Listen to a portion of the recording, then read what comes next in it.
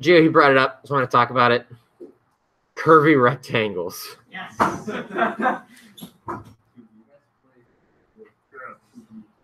This is an AP.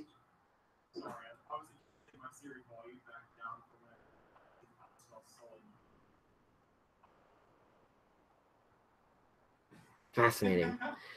Does your Siri have a male British voice? Yes, it does. You can choose, like, You can choose American voices. You can British, Scottish, Australian. Scottish. Yeah, but like Siri is like, I don't know. It's a name. Whatever. I don't care. I hate Apple It's an products. AI. I don't know. In Halo, Cortana is female. Like, I would feel weird if it was like, "Hi, Cortana," and she was like, "Hey, Chief." I'd be like, this is Halo like 38. Like, what happened to Cortana's voice? What happened to the voice actress? Like, I don't know. Whatever. Yes. Stay away from drugs, kids, and stay away from cigarettes. They're terrible. Okay. Crippling nicotine addiction has led to my voice dropping 8 off. Nothing wrong with, like, This is an AP Physics C problem. Look what you did, Gio. It takes very little thought beyond what we've already done, okay? But we do need to use Gio's idea of a curly cylinder or a curvy cylinder. So what we actually have here is we have a long conducting cylinder. So we have a wire, okay? We've got a long wire, but for some insane reason, someone has hollowed out the center of it. So the center of the wire has nothing. And then here shaded is the wire itself, like the metal. And the outside is, you know, the air and whatnot. So it's a hollow wire. Someone was trying to create the first metal straw. Ooh. It was like a very thick metal straw. Okay. Now, normally, when we are looking at a current, we have said, hey, the wire is just carrying the current uniformly. And when we went back and did this problem, where we're looking at the cross-sectional areas of the wire, we pretended that the wire had a uniform current. No matter where you were in the wire, the same amount of current was flowing. And it was just how much current did you grab in that cross-sectional area. In this case, though, our current is given to us as a current density. Our current density, J, is equal to C multiplied by R squared, where C here is some constant, 3.0 times 10 to the 6 amps per meters to the 4th.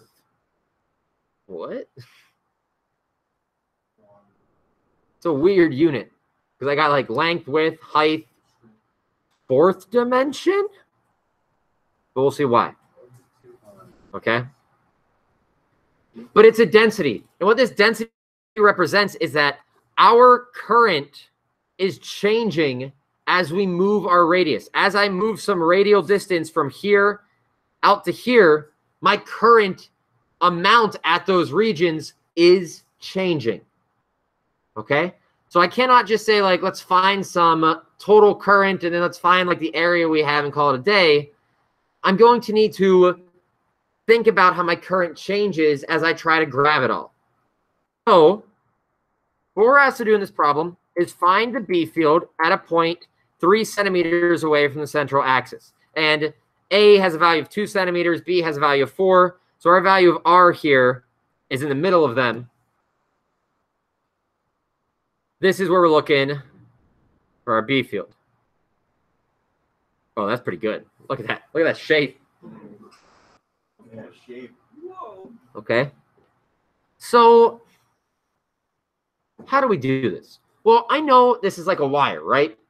And I know the wire is going to create a B field in a circular motion. Even with the hole in the center, it's going to create a circular motion B field.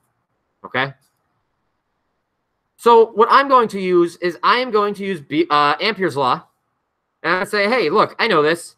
The closed integral of B dot ds equals mu naught I enclosed. Nothing has changed. Since I know that the B field created here is going to be circular, I'll draw the Amperian loop in a circle so that we follow along. And that, with my clever positioning, is just going to give me B times 2 pi r equals mu naught I enclosed. Right? That's like what we've been doing. We just say, hey, look, how's the B field traveling? Let's try to get our loop to follow it perfectly. If it does, I just need the length of my loop. Woo!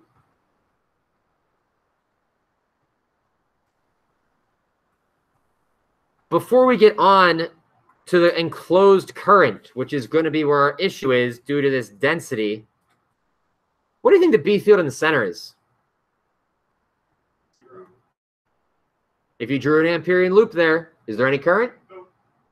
Nope. What do you think the B field on the outside would be? Zero. You're staring. It's gonna be something. It's a wire, so it would actually have like the same. If you drew an Amperian loop on the outside, all of your current is coming one way. Let's say like out of the board. So it's just going to be mu naught I, the total current, whatever that is, divided by 2 pi r. Outside of this, it's just going to look like a wire. Okay? Inside will be 0. Outside will be mu naught I for the total current, whatever it is, divided by 2 pi r for our Amperian loop. Okay? So careful on that one. We've done a lot of like 0, 0. But in this case, the inside 0 because I can't contain any current. On the outside, I only have current in one direction for the wire. I will have something. Okay? So be careful there. But that's not the real headache of this problem. The real headache is if I'm creating my Amperian loop at the orange point, how much current am I containing inside this orange? And technically, Gio, your idea of a curvy rectangle, which I could technically draw like this. This is just 2 curvy rectangles. Wait, what the heck is that? They're just 2 curvy rectangles put together, right? It's like a rectangular circle.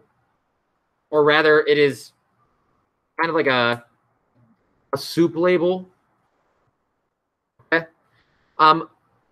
What we actually need to do here is we need to add up currents going out. This line right here is going to have a different amount of current than the next line. And it's going to have a different amount of current than the next line, which is a different amount than the next line, which is a different amount than the next line. And the real issue here is that I'm drawing my lines too thick. My lines need to be thinner. They need to be so thin that I could give a line for every member of the intergalactic across an infinite number of systems for an infinite number of people in each system. So I need to start rocking an integral here to work my way out. So would that technically mean that where you're like at the very center, there's not going to be any? Those are going to be like very little. I don't even need to worry about the center here. I mean, like in the loop itself, the current, like where you drew that orange line, will be 0? Like here? No, outside, like above it. There you go. No, there's still going to be current here because that current is given by CR squared. As I increase R, I get more current. Okay. So there's more current on the outside of this than the inside of this. Okay. What I'm going to have to do is the following. Each of these lines, while it's infinitely thin, we can think of that infinitely thinness as still being a thickness. I can say, look, this green line here is actually a circle with a length of 2 pi r, but it's a circle with a tiny bit of thickness. And if I take this circle with thickness and I cut it in half and unroll it, what have I just created? I just created a rectangle.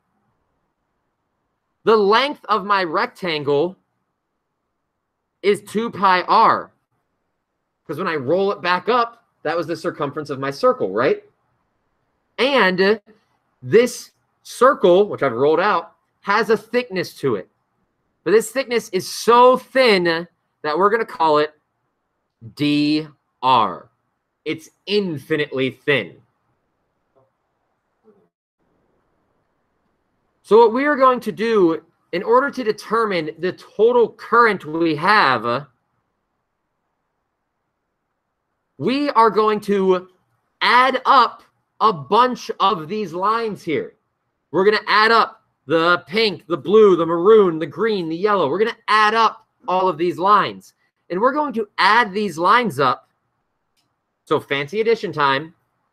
We're going to add them up from the inside where we're starting, which is A, because that's where we're starting here, at that inner position, to some value of R. Now, what are we adding up? Well, we are adding up the current density and then the small pieces of area. We know these values, though. We know from A to R, we know the current density is a constant times R squared. We know what dA is. The defense attorney. dA is 2 pi R times the small amount of dr. That is dA. Because this here is a small amount of area. It's infinitely small, but it exists. It is something. So over here, where I'm trying to add up all of those areas from my lines that I'm making, I can just say 2 pi R dA. This will be my total enclosed current that I have. I'm going to move a little faster here. If you know the calculus, yay. If you don't, seriously, don't worry about it. This is one of the easier integrals that you will quickly see with cotton in just a few short weeks. Constant, constant, constant, pull them out. A to R, here's a C to pi. R squared times R cubed. Oops, this shouldn't be a dA here. What a scrub. This is a dr. dr. You can take that integral. You can take that integral to the bank. If Cotton gives you that integral on a test, oh boy, what a day. You're going to get 2c pi, whatever those are, r to the 4th over 4, bounded from A to R. Yes, I know. We're going to blimp that away. So we've got c pi over 2 times the quantity of r to the 4th minus A to the 4th. This is the current enclosed. And in this problem, they gave us numbers. So like we could drop in numbers here. Who cares? Right?